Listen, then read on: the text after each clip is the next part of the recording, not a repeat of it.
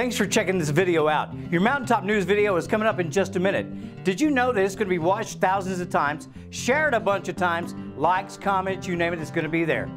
Why is it your ad here? Call me.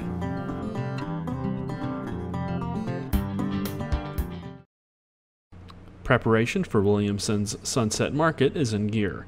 Wednesday, we spoke with Tug Valley CVB Executive Director Randall Sanger about the market and other plans for this weekend. So the last count, 15 vendors signed up and going to set up selling arts and crafts, products, services, that kind of thing. Various artisans throughout the community, throughout the region, and it should be a good time.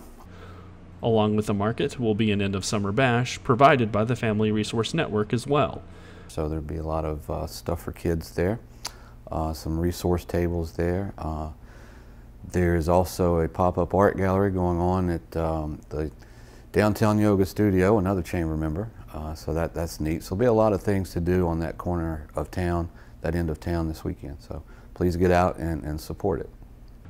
The Sunset Market will be from 4 p.m. to 8 p.m. Saturday, August 14th, in front of the Williamson Health and Wellness parking lot.